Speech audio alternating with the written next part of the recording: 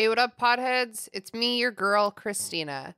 During our break between Goblet of Fire and The Prisoner, Order of the Phoenix, let's just call them 4 and 5. Can't fuck that up. In between 4 and 5, we're taking a little break. You know, we're doing the every other week situation, showing you some bonus episodes, showing you some previously paywalled bonus episodes, all kinds of bonus shit. So here's a little bonus for you, a little bonus for me too. For those who haven't heard, I don't know how you could have not heard if you listen to this very podcast, but recently my colleagues and I started a company called Wildling Press. It's a publishing house, an independent publishing house where we uplift marginalized voices and yada, yada, yada, book stuff. Accordingly, we are also starting a podcast. Wildling Press's podcast is called How Do I Book? And in this podcast, we seek to answer that question. It sounds like a pretty vague question, but people do ask, how do I make a book? How do I start a book? How do I publish a book? So we're trying to kind of just answer all of the questions about books. We'll be talking about both subjects for writers, authors who are actively publishing, and readers as well. So there's a lot of cool content over there for book lovers. It's not explicit.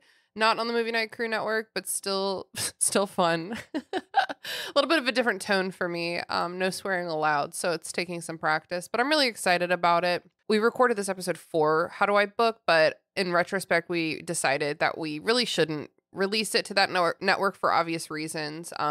We've done a lot of work here on the restricted section to sort of contextualize Harry Potter and its themes and its author's behavior.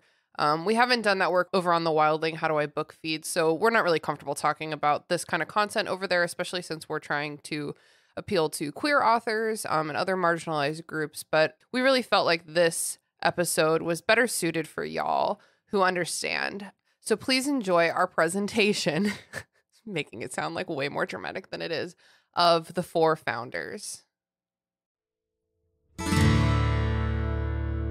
How do I book?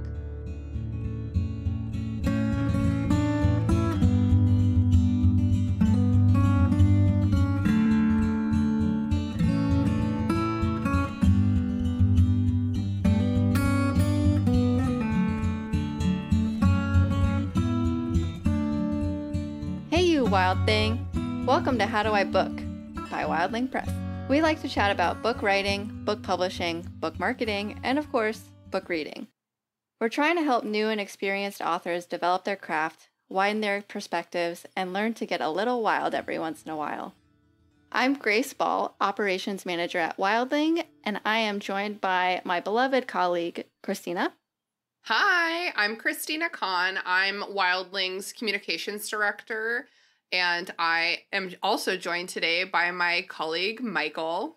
Hi, I'm Michael. I am the Creative Director for Wildling Press, and I'm also joined by my colleague, Mary Payton.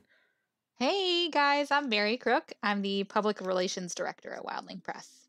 So today we're here to talk about the 4 founders, aka us. But if you like books and have read some of the more famous books that have come out in the last couple decades, you might know another 4 founders. That's right, the 4 founders of Hogwarts and Harry Potter. Before we go any further, we know. We don't like it either, okay? The whole person who wrote this book series issue has been, plaguing the fandom for many moons now. Not to toot my own horn, but I personally host a separate podcast that is rated explicit for adults only called The Restricted Section, where we explored this subject, the death of the author, and what to do when a beloved celebrity sort of acts out. And I'm going to link that in the show notes, but just to reemphasize, please note that that is an adults only podcast. But I do think it's a really good episode that kind of explores this issue. But that being said, we've all made this choice to take the fandom and not the author. It's our fandom now, okay? Yeah, we're taking it back. Yeah. There's another reason why we just really relate to the Hogwarts 4 founders.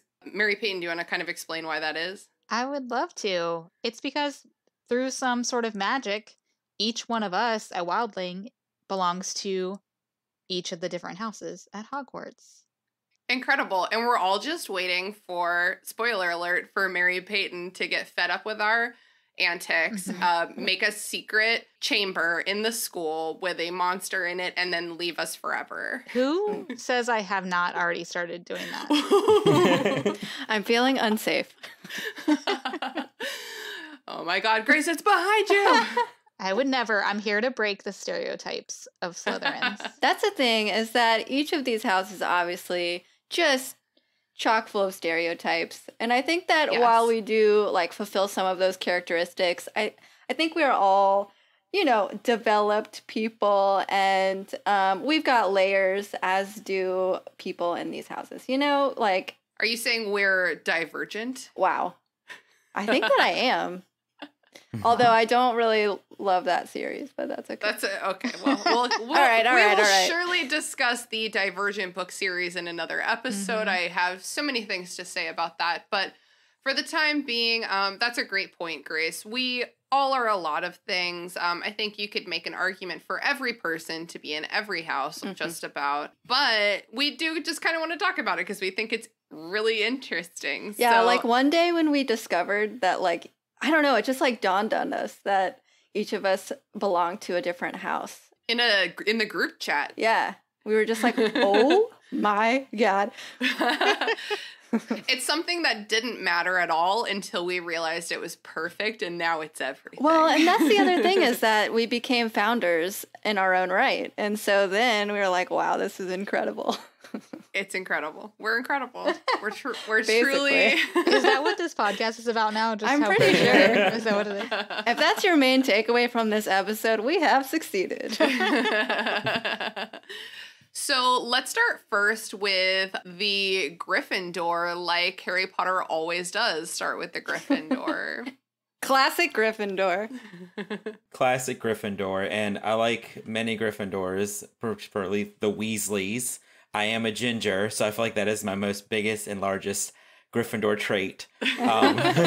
Must be a Weasley. And I gotta say, I always kind of laugh when I see the traits of a Gryffindor, because they always say they're courageous, chivalrous, and they have determination. And I will stand behind and say I do have determination. You know, I always, follow through and fight for what I want. I will claim chivalry. I have a dad who is has those like really Southern gentleman roots that he has instilled in me. But as far as the courageousness goes, I feel like I'm more of a Ron.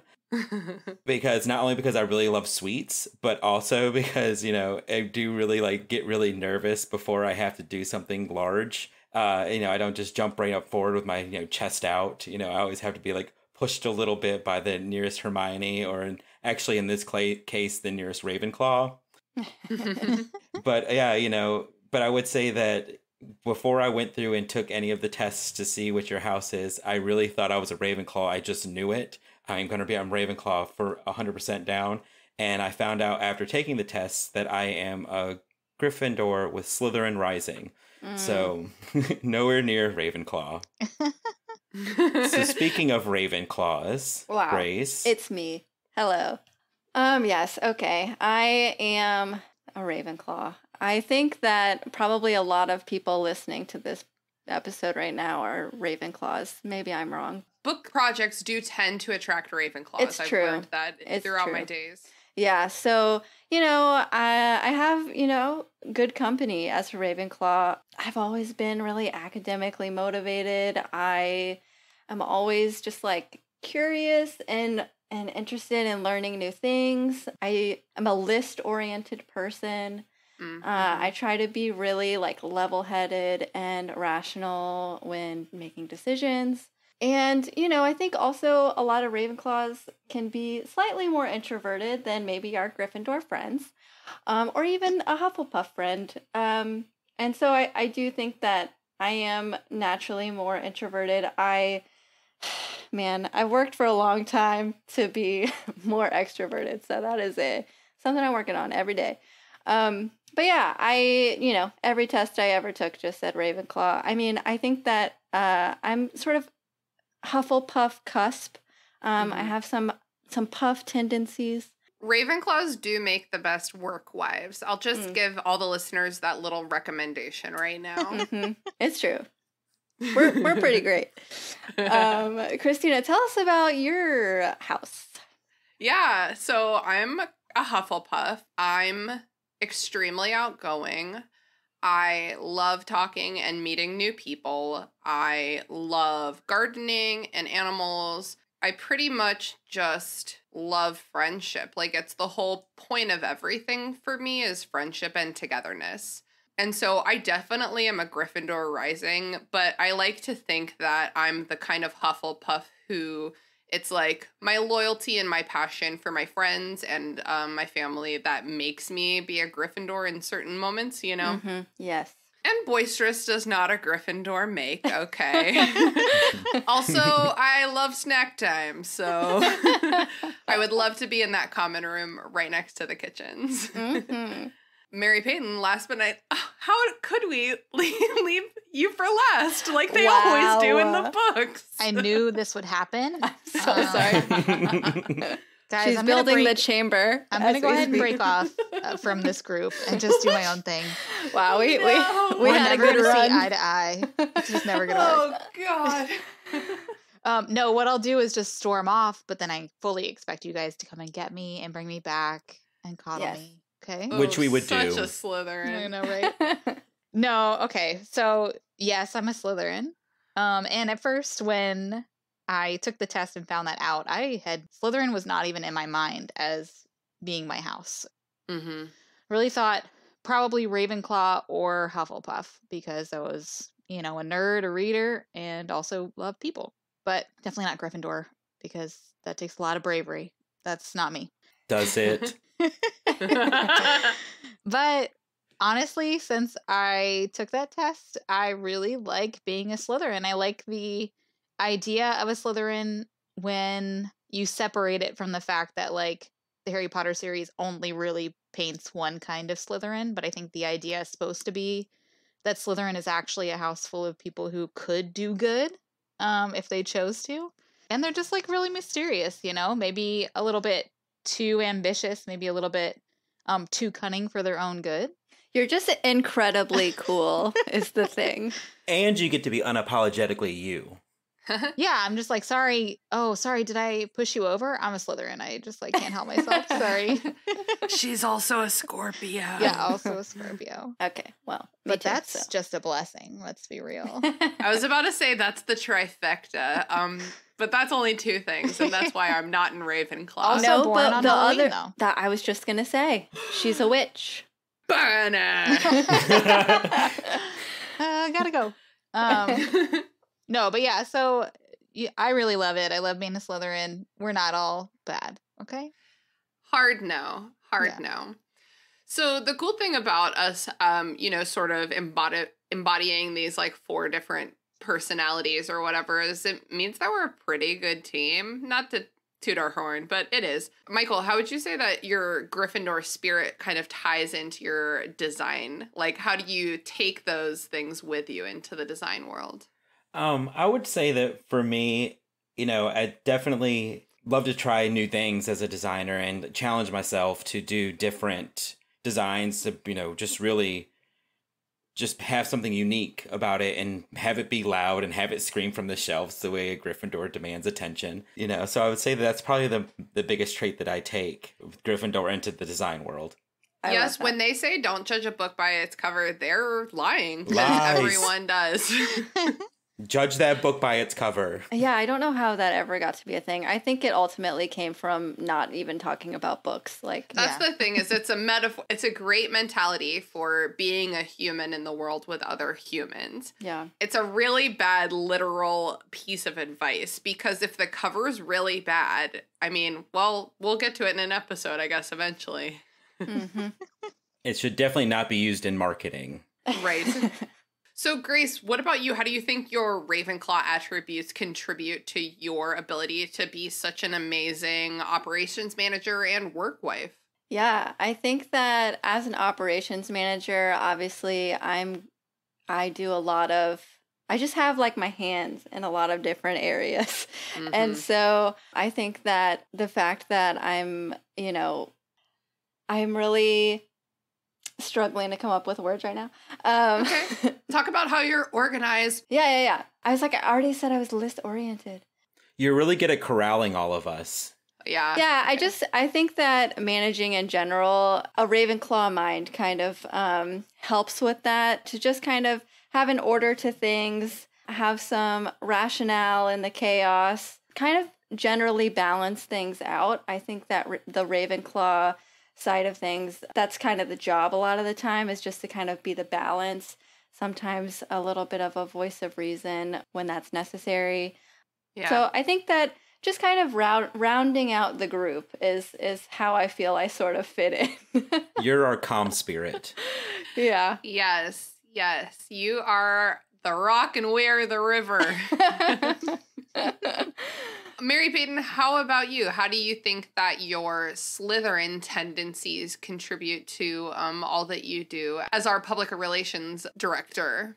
So, planning, strategy and planning all the time. That's my favorite thing in the world, whether it's in my personal life, my budget at home, but definitely as an editor and in public relations. There's always a plan or a strategy to get a book published, to figure out how to make it the best book that it can be, and also to get it into the hands of the right readers. So using that kind of Slytherin energy that, like, I don't know, we were talking about the other day that no matter what the problem is, there is a way to think it through. I know it's very Ravenclaw too, but I think Slytherins also have that tendency to, like, I guess they would call it plotting in a more negative sense. I think that it's called resourcefulness. There you go. That's the way that I think the books tend to shed a positive light on that aspect of Slytherin House. Absolutely. I always feel like whatever it is that you want to do, especially in this case as an author, we can figure out a way to do it. Whatever your goal is, whether they're big dreams or small dreams or whatever, there's always the perfect way to go about it.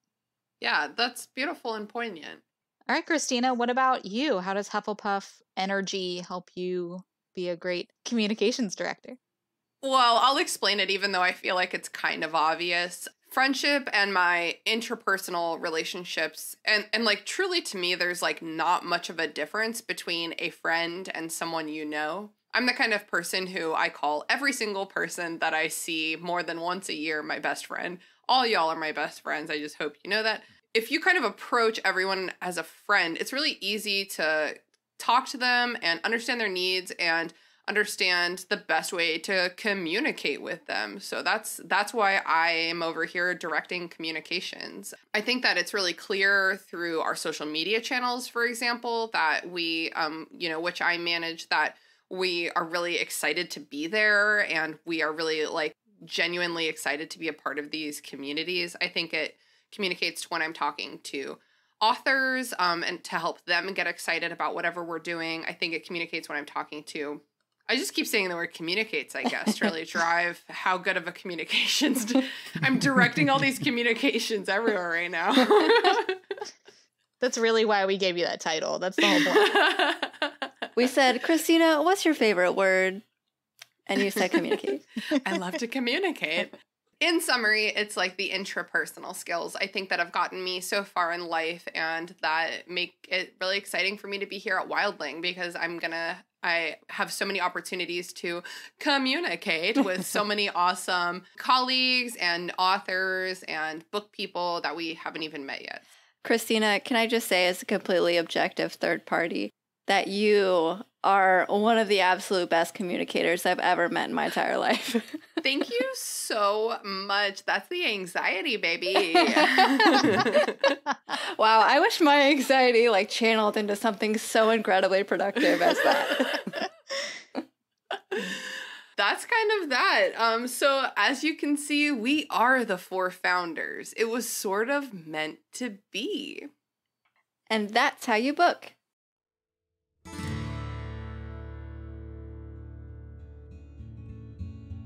This episode was written by Michael Hardison and edited by Christina Kahn. Logo designed by Michael Hardison and theme music produced by Jason Hilton.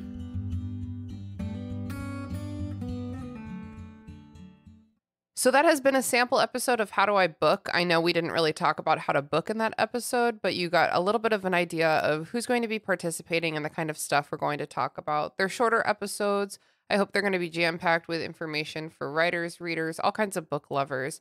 How Do I Book will be releasing every Tuesday wherever you get your podcasts. So please click the link in our show notes to head over to the How Do I Book feed and subscribe so you'll catch the first episodes and all the episodes to come after that. Thank you so much for listening. Love you guys.